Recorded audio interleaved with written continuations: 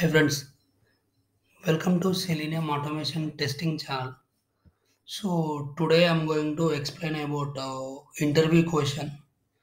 So I attended the interviews for companies. So they asked one of the questions. If I search iPhone 12, so here I have got the list of iPhone mobile phone prices like 10,000, 16,000, 10,000, 64,000, 38,000, 48,000, 79,000, like that. So I want to write a Java program where I need to get down the price of the mobile phone, highest mobile phone first. Next, I need to get the lowest mobile phone prices. In a sorted way, I need to get. For that one, I need to write. I want to write a Java program. So that is the interview question they have asked. So now I am going to write on that program. So here I have written the XPath for uh, in the search bar. In the search bar, I have entered the iPhone 12 as text and I am clicking on this search bar. So those XPath I have written. In the next step, I am going to write on the XPath for this mobile phone price. So for that one, I am going to take a span tag.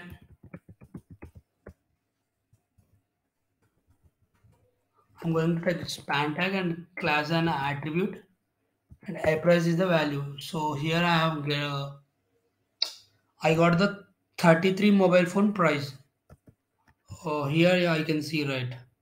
So these mobile phone prices, I'm going to fetch in a, I will fetch those values and iterate those values. Next step, I will do sorting. That is my overall agenda.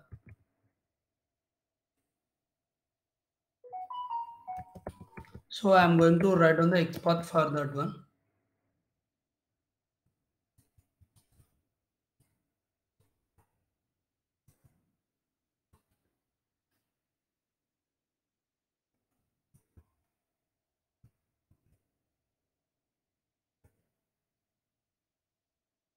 So here I'm using find elements because I'm dealing with more than one element. So that's why I'm using find elements.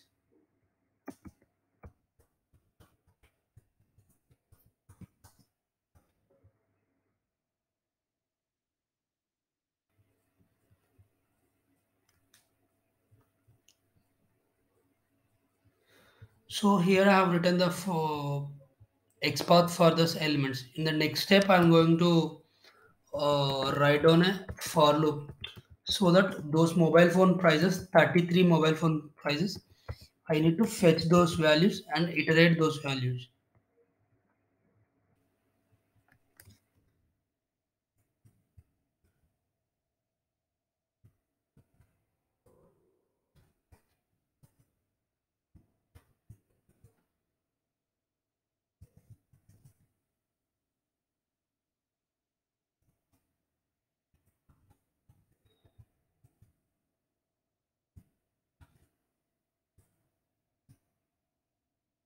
Here I'm using get of I because I have taken the I greater than 33. Next it will iterate the values. I'm fetching the each and every value.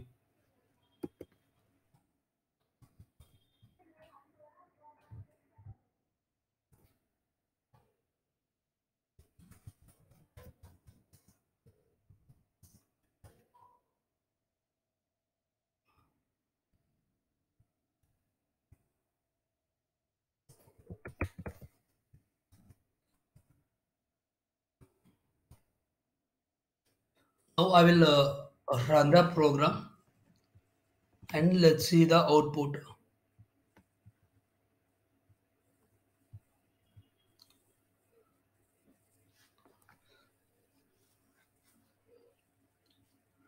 So browser has been launched. So it will enter iPhone mobile phone price and it will search.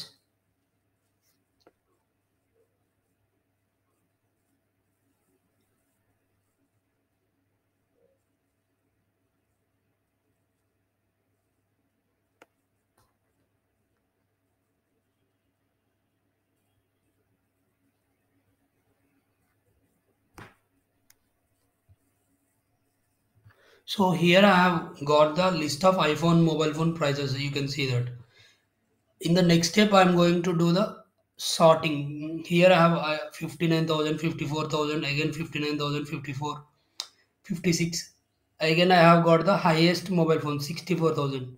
So I will write a program where I will get the highest mobile phone, 64 first, and lowest mobile phone last. For that one, I will write down that one. So I will take an array.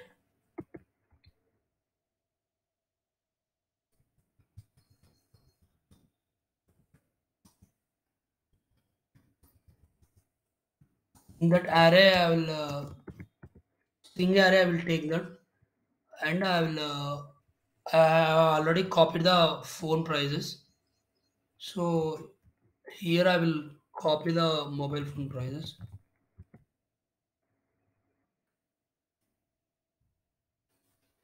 So here I have entered the iPhone mobile phone prices.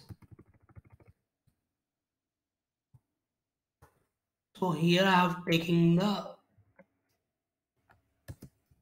string array. I am taking. Next step I am going to use.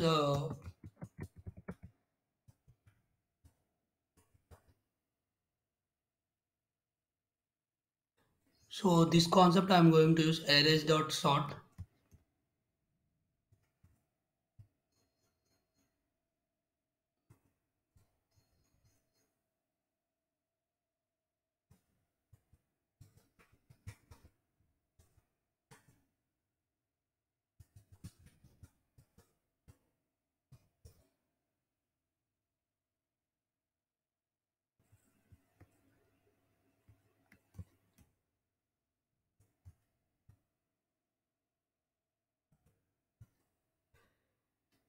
So here I have taken the arrays dot sort method, and I have taken the arrays dot toString method because I want to print the values of the arrays.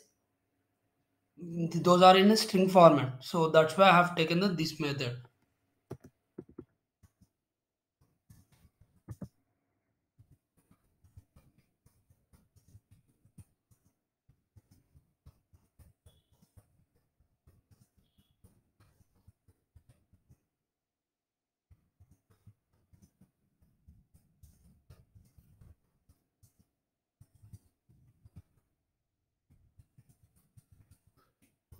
So by using this method only, I can fetch the value.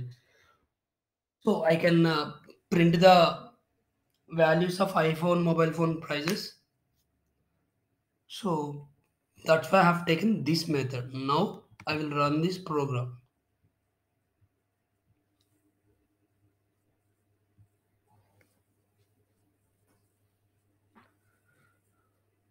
Browser has been launched.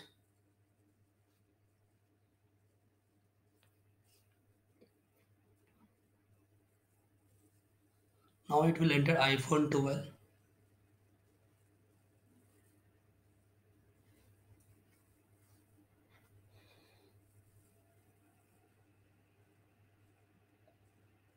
In next step, it will get all the fetch the iPhone mobile phone prices.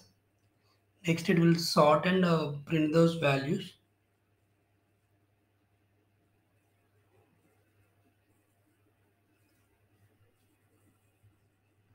So here you can see right iPhone mobile phone prices.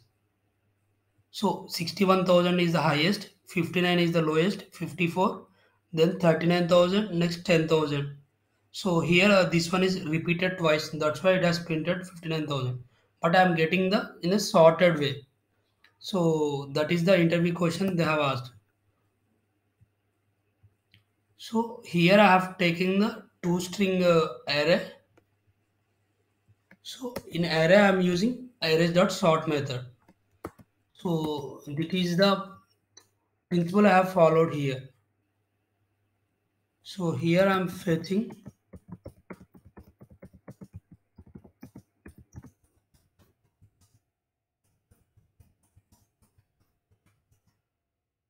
and iterating.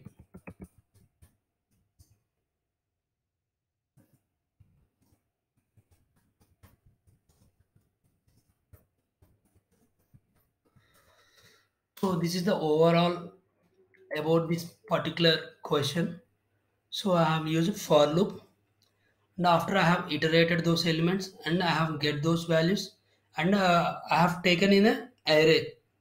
So I have taken in a string array, and I have taken the arrays.sort method. I have sorted and printed these values. So thanks for watching this video.